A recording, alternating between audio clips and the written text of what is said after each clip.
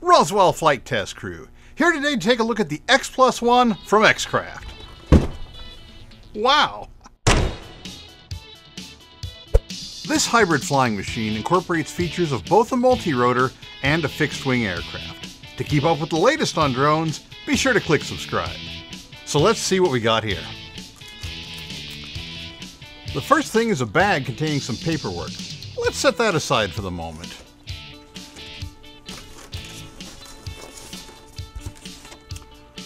Okay, so underneath the styrofoam we have the aircraft in pieces. So some assembly is going to be required.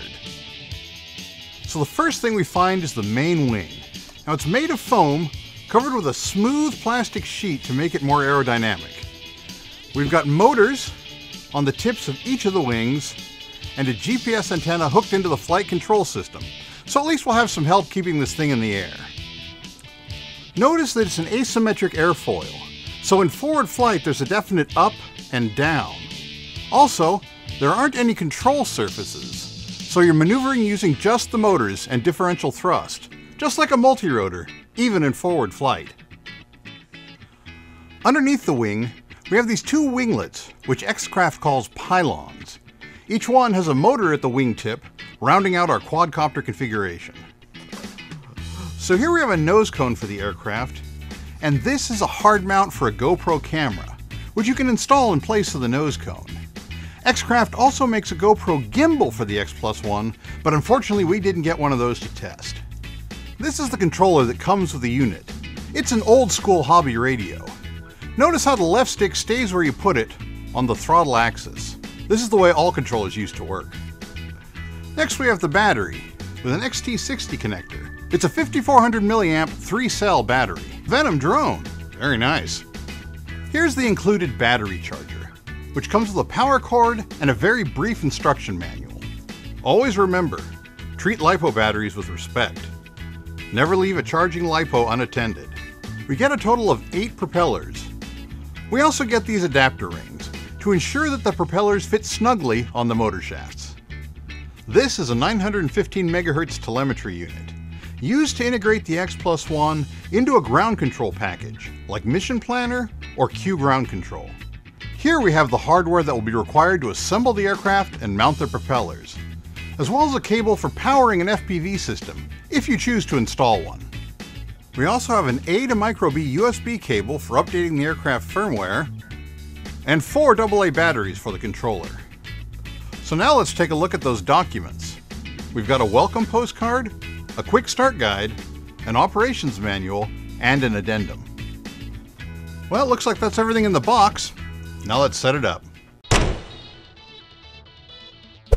Always make sure your battery's fully charged before you go flying. Now, let's assemble the aircraft itself, starting by attaching the pylons to the main wing. Notice the pylons are either black or white, and that tells you which side they go on. The black pylon goes on the black side of the aircraft, and the white pylon goes on the white side of the aircraft. The first step is to remove the orange plastic cover and pull out the wiring from inside the wing.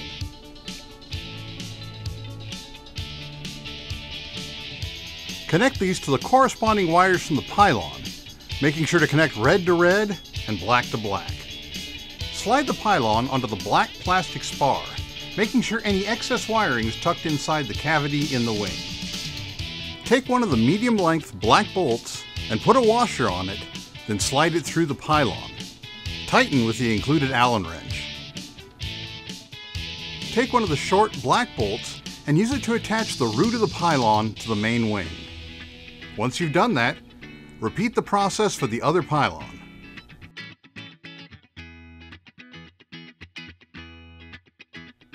Next up, we'll mount the propellers. There are a couple of things to be aware of here. First of all, notice that the spinners on the motors on the main wing are silver, but the ones on the pylons are black. This corresponds to the direction the motors turn. If you look very closely at the propellers, you will see that half of them are embossed with 10x5, and the other half are embossed with 10x5R. The numbers correspond to the 10-inch diameter of the propeller and its pitch. But what we're really most concerned about is that letter R. It stands for reverse, and the reverse propellers go on the pylons, and the ones without the R go on the main wing. If you get this wrong, your first flight will end in catastrophic failure, so be careful. But wait, there's more. If you take a propeller and put it on a motor shaft, you'll notice the hole is too big and it can move around. If you fly like this, it would induce massive vibration across the airframe and, once again, catastrophic failure. That's where these little adapters come in. Find the ones that fit snugly on the motor shaft, then install them onto your propellers. Mount the propellers on the correct motors and tighten down the spinner with a thin metal shaft, like this nail we found. Alright, now we'll do the 3 other propellers. Now, let's install the nose cone. It just fits on top of the aircraft. And then you take the 2 long silver screws that came in the hardware kit and slide them through. Then, secure it with the supplied nut on the other side. Also, don't forget to install the AA batteries in your radio. So there we have it, the X PlusOne, ready to fly. And I have to say, it's a sleek looking ship, like something that would come to the rescue of Buck Rogers in a 1950s serial. In an upcoming video, we're going to test fly the X PlusOne, so be sure to click subscribe so you don't miss it. Thanks for watching, and we'll see you next time. Fly safe.